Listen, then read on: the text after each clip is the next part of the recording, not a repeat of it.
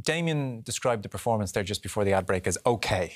Okay. Better than okay for you, or similar vantage point? It was a mixed bag, really. I felt it was really good at times, and then a lot of the times Scotland were in the ascendancy. And then, as I said, you just can't concede that many crosses without getting punished, and we have been punished twice. It's just asks a lot for the defenders in the central areas to deal with them crosses for basically the whole night, wasn't it? Yeah. So that's where, as I said before, the wing backs can get overloaded, and I think Scotland's game plan, it worked a treat on us. And was there anything that Ireland could do to try and prevent as many crosses coming in, or do you think maybe they were happy enough to surrender the wings? Well, that's where you're relying on your outside midfielders to get out and support the wing backs, but it's a big shift for them three in midfield, especially when at times when the wing back wasn't getting to the full back to close it down.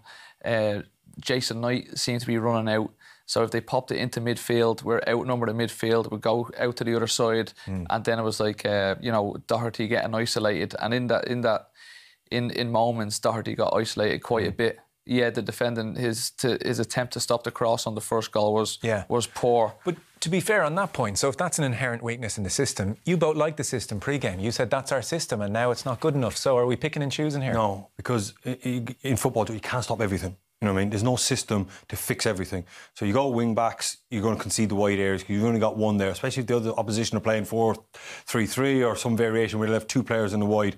But you pack them into the box. You've got three centre-backs. One way of doing it is releasing one centre-back to go out and help the wing-back. But we don't do that. We keep them tight, we keep them narrow, we keep them in between the goal. With two number sixes, that's five in that area.